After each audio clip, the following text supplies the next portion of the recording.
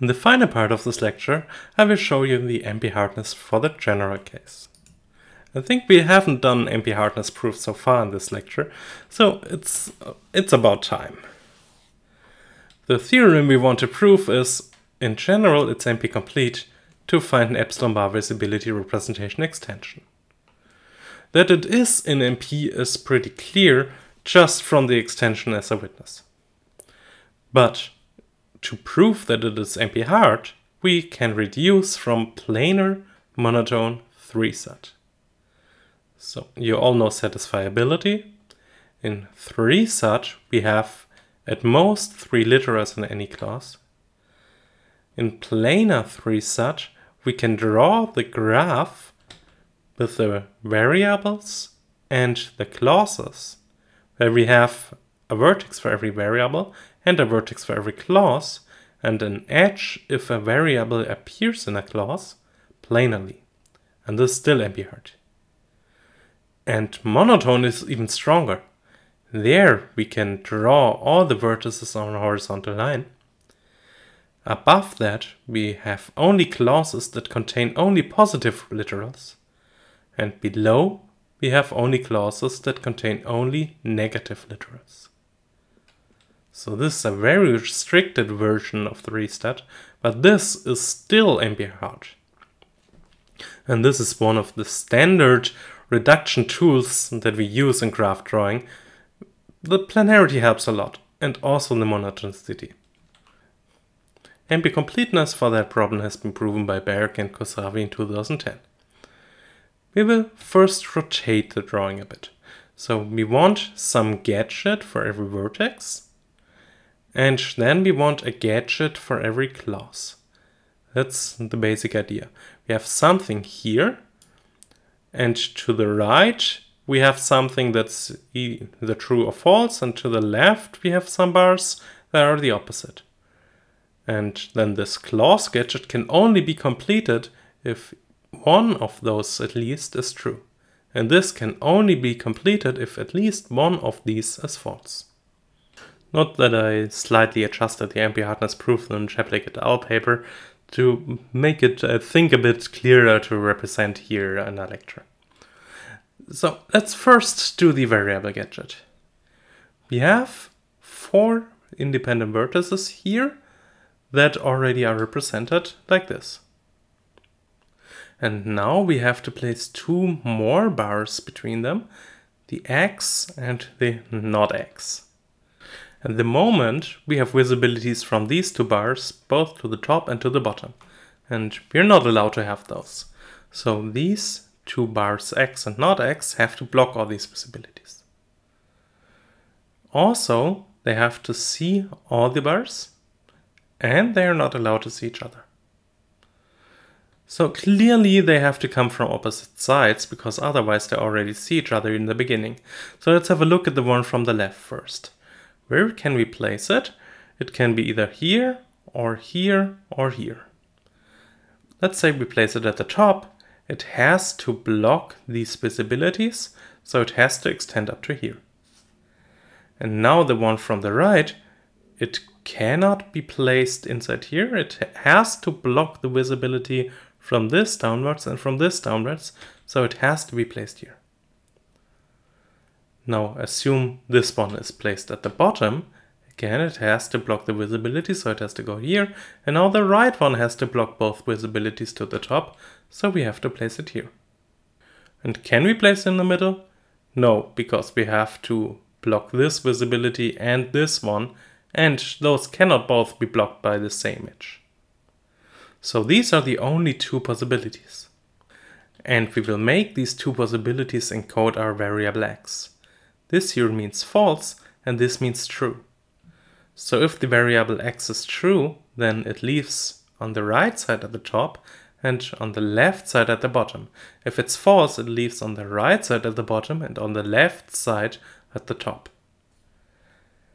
What we now have to make sure that if we have a clause with only positive literals, that at least of those has to come from the top. Otherwise it's not possible. So let's try to build a clause gadget for a clause x or y or z. for the other side where everything is negated, it's exactly the same, so we'll focus on this part. We have the three variables x, y, and z here, and it comes in either as true or as false. We have to make sure that one of those has to be true. Instead of getting a larger gadget here, we will divide it into two small subproblems. We want to construct an OR gadget. In this OR gadget, we want that some bar comes out either at the top if at least one of those is true, or at the bottom if both are false. If we have such a gadget, and then we just place a copy of it here, then we have a bar that comes out at the top if at least one of those is true, and at the bottom if all of those are false. And now to make sure that this does not happen, we just add two more bars here. Make sure that this bar has to be between them. If it's down here, then it does not see the top one. So to do this, we have to construct an OR gadget. But constructing an OR gadget is quite tough. Instead, we make use of an observation here. We will use only so-called OR prime gadgets. In an OR prime gadget, we can use the top part only if one of those is true, but we can always use the bottom. So we can have this part if both are false, or if at least one of them is true. This can always be used. That means that here on this side, this can always be used, but this still can only be used if at least one of those is true.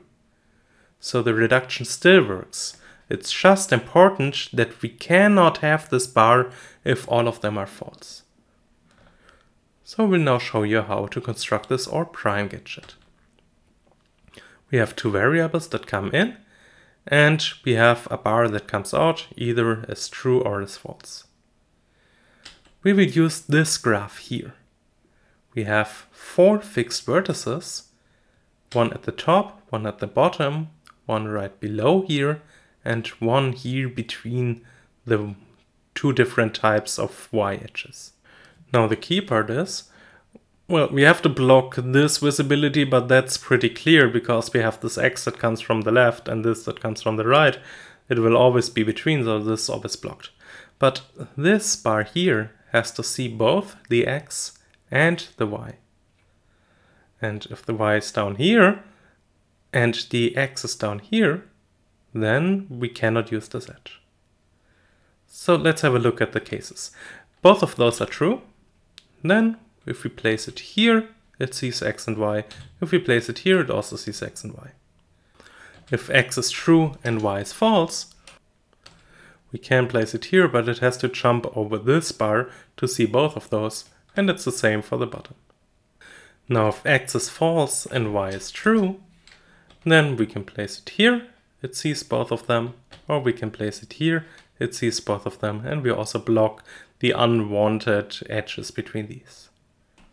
On the other hand, if both are false, then of course we can place the bar here, we get both visibilities, but we cannot use the top one, because it would not block the visibility between x and this bar, and there's not an edge inside here.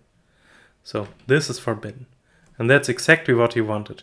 If both are false, then we cannot use the top, otherwise we can use both. And now combining all the gadgets, we get our NP-Hardness. Well, let's conclude. For rectangular epsilon bar visibility representation extension, we can solve it in order of n log squared n time for ST graphs, while it is NP-complete in general, and it's also NP-complete when restricted to the integer grid. On the other hand, there's still some open problems. If we drop the rectangular, then we don't know if we can still do it in polynomial time. Also, if we don't restrict to ST graphs, but just to directed acyclic graphs, we don't know. Further, for the strong bar visibility recognition representation extension, we don't know if it's polynomial time solvable or whether it is NP-complete. Thank you for watching. I hope you enjoyed the lecture.